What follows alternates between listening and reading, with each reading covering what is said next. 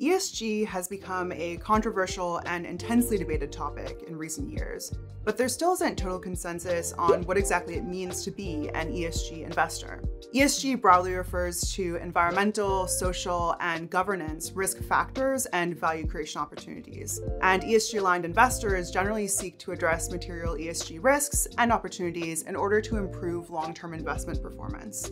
ESG is often confused with impact investing, or pursuing a double bottom line of positive financial returns and positive environmental or social returns. One way to distinguish between these two branches of sustainable investing is that every company faces ESG risks and opportunities.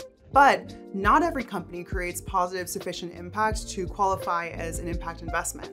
So what is the point of ESG? While much of ESG may seem like common sense analysis of whether a company is following the law, treating employees fairly, or not harming consumers of its product or service, it is more than that. ESG helps investors identify and assess new risks as they arise.